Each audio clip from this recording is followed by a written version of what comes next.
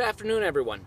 Thank you for joining me. Welcome to another episode of Junkyard Box, and we have ourselves an outdoor arena review today on the Wright Jessmuk knife.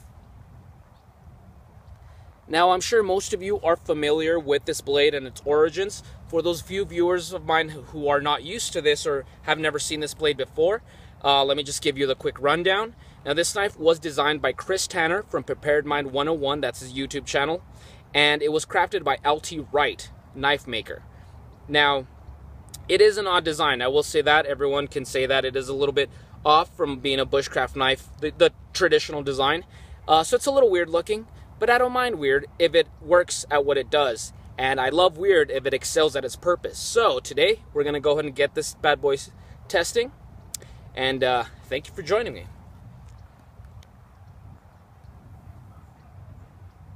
Okay, so for some quick stats for this knife, now the overall length of the blade is 9.5 inches. The cutting edge is 4.5 inches. It is full tang, of course. 01 tool steel, flat 90-degree spine with a Scandi grind that has a continuous curved belly. The handles are made out of black micarta scales, and it is made in Ohio in the USA. Now it comes with a standard JRE Industries leather sheath, as most Wright knives do, and the sheath comes with a removable Dangler attachment as well as a fire steel loop if you want to add your fire steel onto there. It is a great sheath. Just wish that they would add a small hole down here, but just a drain hole for water in case this was to get wet. Of course, as I said before, water would be bad for the leather as well as for the steel, so that's the only thing I would ask for them. Other than that, this is an excellent combination right here and fits great.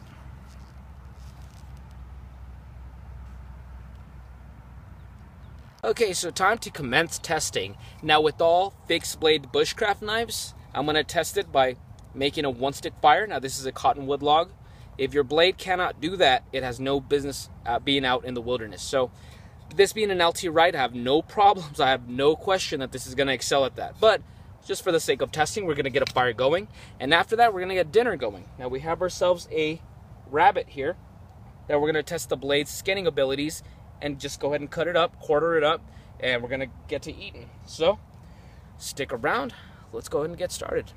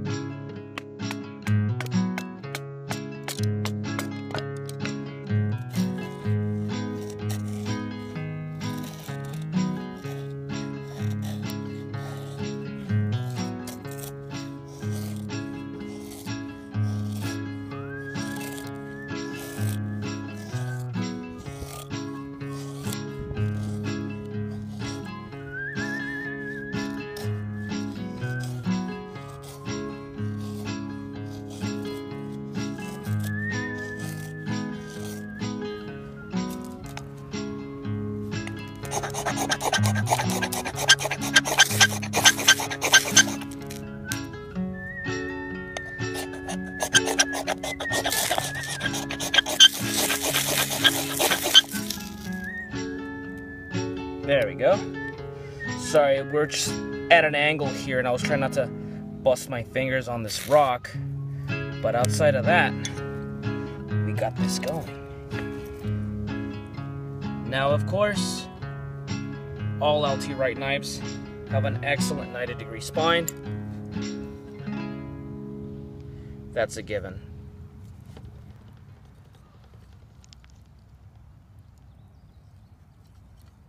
But now let's go ahead and test its game skinning abilities. So here we have ourselves a cottontail rabbit that we're going to process down so we can get to cooking it, as well as a prickly pear cactus. Now I just picked this off of a pile off over there on the hill, and we're going to use the blade to go ahead and process, remove all these spines so we can cook this as well, get ourselves a nice little desert meal going. So let's go ahead and get started. Okay, so let us begin. So let's go ahead and just cut a slit off the back of the rabbit. Now, one thing I've noticed is because of its more stubby tip, it isn't as good as other blades for piercing hides. Now, it's not necessarily designed for that, so I'm not going to dock it points for that, but just something worth noting. Okay, so let's cut through. Now, it definitely slices excellent. Look at that. And don't worry about that. That's a bruise when I killed the rabbit. Of course, I try not to record those things. I just find it a little disrespectful for the animal. But this animal was just killed about 20 minutes ago. And as you can tell, check out the cuts on the knife. This knife excels. It's extremely sharp. That 01 tool steel takes a very sharp edge. Now, just so we're all on the same page, guys, so, you know, just for the sake of honesty, this rabbit was not wild. I bought this from a farm, and then I just butchered when we got here. Reason for that is because even though I prefer trapping and hunting, for when it comes to processing game, we only have 1 day with this blade before we got to go ahead and send it out to its original owner. And hunting and trapping, that can take days. So because of that, I just bought a rabbit at a farm because of our short time. So just for the sake of honesty. But hey, support your local businesses. Look at that. Break off the bone.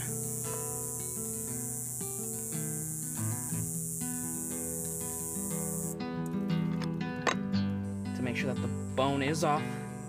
As you can tell, the bone's over here. So just slice this off. That leg. Let's just remove this burr right here.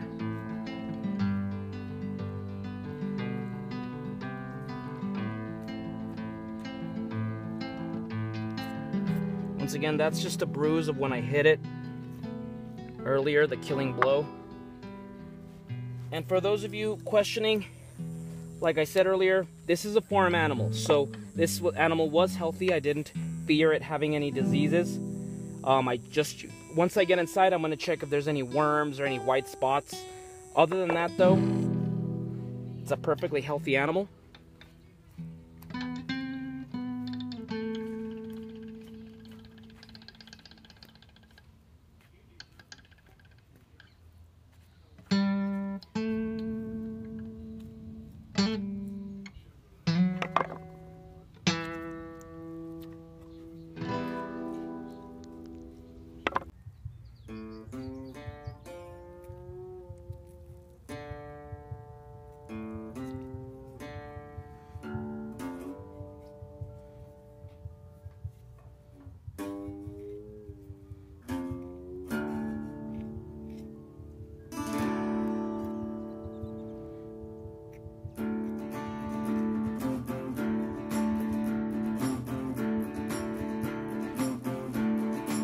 I don't see any signs of anything that I should be worried about.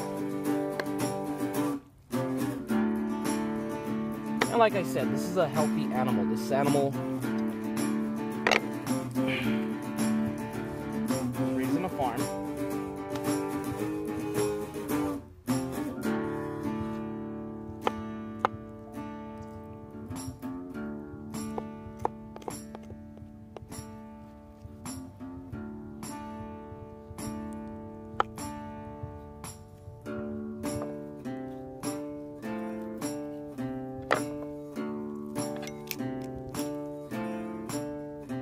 Second leg.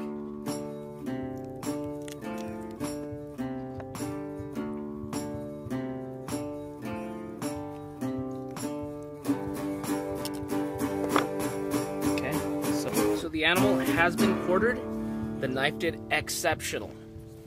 As you can tell, it is still razor sharp. Really good stuff. And now we're gonna get to cooking our rabbit. So we're gonna give him a quick rinse and then place him on the fire.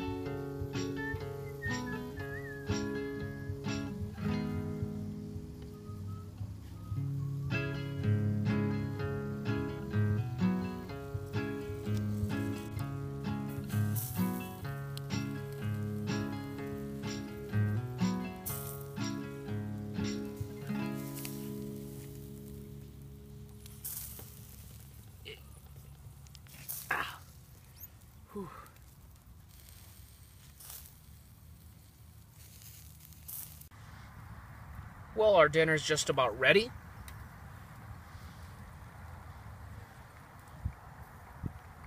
Oh yeah. Rabbit is ready. The cactus does need a little bit more time. Okay, so this is about the conclusion, guys. Now, what did I think of the Wright Jessmuk? Well, I'm sure you guys saw it coming a mile away. I love this thing. I love all Wright knives that I've tested so far, and this one is just so unique. That belly is really cool.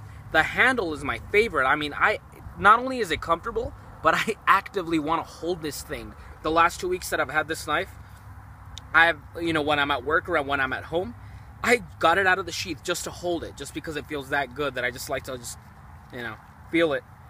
Now, we tested this blade. We tested the bushcraft abilities. Can it make a one-stick fire? Can it make feather sticks? It worked excellent. Now, that was no surprise. Now we tried the rabbit. We went ahead and processed the rabbit. We game processed with it. That belly worked excellent. As you saw while I was just skinning the animal, it worked perfectly for that. And then we got a cactus pad, and we once again used the 90-degree spine to go ahead and scrape off the glochids and thorns, the spines of it, to go ahead and just process for food. And it excelled at all tasks. It is an excellent knife.